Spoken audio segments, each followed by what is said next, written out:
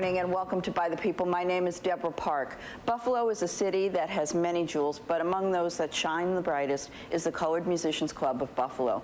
The club, its musicians past and present, are what we'll focus on today, all brought together because of the American art form we call jazz. I'm joined by my friend Van Taylor, Taylor-Made Jazz. Good morning. How are you? And Melissa Kate, a renowned international vocalist. And also, I'm a big fan of Carol McLaughlin, the sax player and band leader, originally from Jamaica, right? Yes, yes. And have enjoyed many evenings watching you play. I'm so grateful that you got up early to be on By the People. Your musicians are on a different time clock than the rest of the world, right? Sure. It's called 24 hours. That's right. Yeah. My day hasn't ended yet. It started sometime yesterday, but it hasn't ended yet.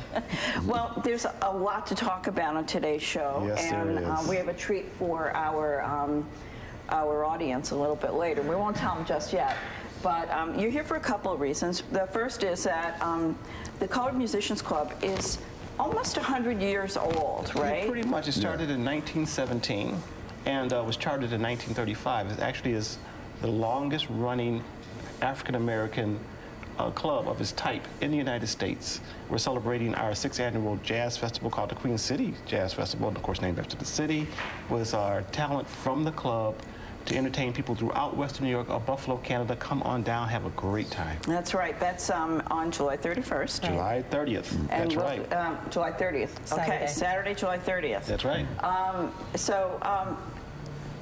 The Colored Musicians Club, though, was something that was founded really because of segregation. There was a musicians' union, That's right. And the thing about that was you had two unions, the Black Musicians Union, and you had the AFM. And the thing is, they merged together when a certain bill was passed. And as a result, a lot of the war chest or the financial parts of it were absorbed. So the club had to struggle on its own to maintain itself throughout the 30s and so forth and on up. But since that time, our predecessors have worked very hard to keep it going. Our current president, George Scott, has worked hard to initiate a museum there, along with all the talent there, and the festival is part of that, to its ongoing history, to push things forward. Now, the festival, is that free and open to the public? Is there a charge for it? Yes, it is. It's free. It's open to the public. We have to thank our various sponsors throughout the area that have helped us. And it's an ongoing process. It's getting bigger and bigger each and every year. Melissa Kate is one of our performers this year, as well as Carol McLaughlin. Will Holton, Groovology, a young group coming up, doing a lot of great things. But we have two big bands. Carol's band is going to be on. The Larry Salters big band is going to be on. And Herbie Small, as well as Walter Cliff. Yeah. That makes up our entertainment for this year. It's going to be an exciting time, something for everyone. You know, when you think about the Colored Musicians Club, you think about the best musicians in the world. Well, that's part of its history. At the Colored Musicians Club. That's right. What a legacy to follow. Well, and it's living and breathing. I mean, it just keeps going. We have a lot of young kids who are coming up and learning from my generation, from Carol's. Yeah. And I mean, we have 16, 17-year-olds who are starting to initiate the careers at the club today. How did you get involved with it? Well, I was blessed. Van has been mentoring me for a few years, and he introduced me to George, and so now I've been singing with the George Scott Big Band for quite a while. Carol worked with me for quite a bit too, so I was introduced to his band. So I've just been in and out of the club for the last 6 years. And Carol came from Jamaica to Buffalo, New York. Most people don't go from the hot to the cold. I guess I wanted to see what snow looked like. You liked it and you stayed, right? Well, yes. I figured I couldn't take it back with me, and I like it, so stay with it. And this is your career. You've made your career, you know, home base is Buffalo, obviously. Yeah. Truly a living legend. That's what I was He is a living legend. You know, people really should look, you know, go to the Jazz Fest and hear his band and hear Melissa. And well, you know, the thing that I point out to a lot of people always ask me, when you say the Colored Musicians Club, they'll go, well, what kind of people come? Well, I said, well, I choose to say, I use the word for what I believe it to be, all colors, like a rainbow.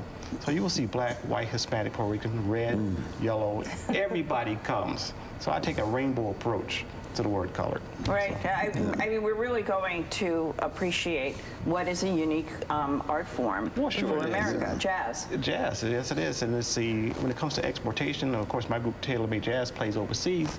It's appreciated overseas. So as time goes on, I'm going to reintroduce the club to the world. Excellent. Now, one of the things that's really exciting for the club right now, it's a historic landmark, Yeah, That's right? right. Yes. That's fabulous. But also, it's about to embark on creating a museum, which is so important in keeping this history alive, because I don't think people appreciate the people who have passed through this museum, so, through the club. Well, So- absolutely, absolutely. As you look at the diagrams, courtesy of Hadley and Company, it's going to be interactive type of setup with computers. You'll be able to go in, listen to music, as well as interact with playing with different keys and instruments there in the museum part. You'll be able to see videos of some of the groups from back in the day, listen to some of their music as well. Oh, we can see in this drawing That's right. that there's some of the jazz greats are up around You'll in be able to that see the drawing. history, hear the history, as not only that, but even our current legends, such as the Carroll or you know, Al Tenney and so forth will also be part of this as well, and the next generation coming up. So it's designed to entertain the young folks of the day, educate them, as well as anybody else who's a visitor to Buffalo who doesn't know our history. Let's drop some names, though, because you know we've talked about jazz greats, but let's talk about the people who have played Look, in Carol, the you club. wanna- You can take this. Well, local people are, excuse me, are out of towners because we have had Dizzy Gillespie coming there, Charlie Parker, no, not Freddie Hubbard, Clifford Brown. Miles was there, right? That's Miles right. Davis. Got pictures of him Miles there. was there, yes. And Ella Fitzgerald. This was the regular route from, say, if you were going from West Coast to East Coast, you had to come through Buffalo back in that day because of how the trains ran, how the ships passed through the Erie Canal. So this was part of it. You went from here, and then we got our entertainment here, and then you went up to Niagara Falls for those that went up to the falls, either into Toronto, then onward to Syracuse, and then into New York City, and vice versa, coming back. So you came through Buffalo. The club, at the local, you stopped in, you signed in. So we have, as part of our document, a book for all Wow. the signatures, which verifies all the acts, all the famous people who have ever been there. We've got it documented.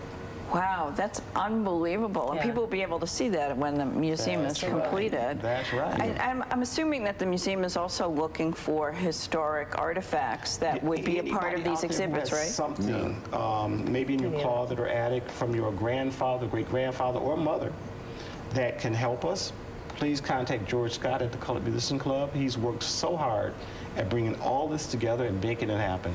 It's like playing, for Buffalonians, it's like playing at the Apollo in New York. It really is. What is the kind of magic? Like, tell me about the first time you all played. What was the first time you played there? What was what was in your head? Well, when I first arrived on the scene, and it's a brief story, I came up to this bar and I wanted to learn jazz standards, and there was this gentleman sitting at the bar.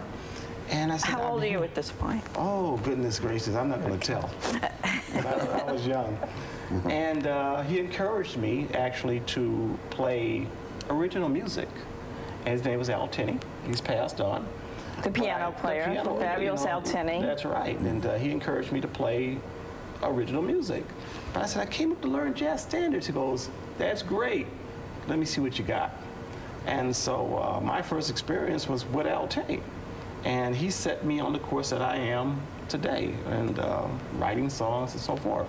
But at the same time, I watched him play all these famous tunes. And matter of fact, I videotaped him with this gentleman here, and I should have brought a copy of that, and some of his original music. And but that was actually my first experience, different than a lot of people. So he encouraged me to write my own jazz. And Melissa, what was your first experience? Gosh, you know, I don't actually remember the first time I was up there. But working with the George Scott Big Band is where I've been focused, and performing for the Easter Ball. Every year we have an Easter Ball, and everybody comes, and we have a couple groups play, and it was incredible just to look out and see so many. I mean, the club was packed, and just to see so many people who really love to come and really just sit down and enjoy music. That's my experience with the club. I love seeing all the different visitors that we get. We rehearse every Monday night, and people come up from all over, from Toronto, from California, and they say, you know, we read about the club, we wanted to check it out. And so I just love being there and meeting the folks who come through. And Carol, you came from Jamaica and settled here. Well, I came up for a visit before I actually moved in to live. I went to the Anchor Bar and met George Holt. Now, that's father to the politician. And I had my horn and I sat in with them, and he suggested that, you know, when you come back, give me a call and take you up to the club and introduce you to the fellas. I said, okay. So I came back, and he took me up to the club and introduced me to Elvin Shepherd, CQ Price, and all these guys. And there's a fellow, you know, most of them are gone. And Graf Young, CQ Price needed a barry sax player for a gig. I didn't have a barry sax, but you know, saxophones are all the same once you have a mouthpiece to fit. And so he loaned me his barry sax, and I did a gig with CQ Price, a couple of gigs with him. Then afterwards, Elvin Shepherd needed a second tenor in his band. So I got in his band and played a few gigs with them. And of course, we had a guy named Lou Hackney, who's an excellent bass player and saxophone player. He actually played a couple of gigs with Dizzy Gillespie, so you know, the caliber musician. But he had a certain penchant for testing musicians. And since I was, you know, from the island, they looked me up and I was playing the bass and said, oh, you're from the island? Okay. And that's what you got. I said, well, you know. So they started a 12-bar blues, B flat, and they started playing. All of a sudden I heard B major, and playing. I'm going right up the chromatic scale, and some of the other guys understand and fell out, you know. Trumpet player said, man, I don't play in that key, you know, when I got to D flat, and I hung in there, you know, and so afterwards say, hey, you're not bad. Yeah, you know, you're hung in there. So, your mama made you practice, and you could hang in there, right? You see, unbeknownst to him, you see, I was playing on the ship, and then I played tenor, alto flute, soprano flute. So any night, any song, I could play all the keys with those different instruments. So transposing from key to key was no problem to me. But he didn't know that. So when he put me to the paces, you're already ready. I was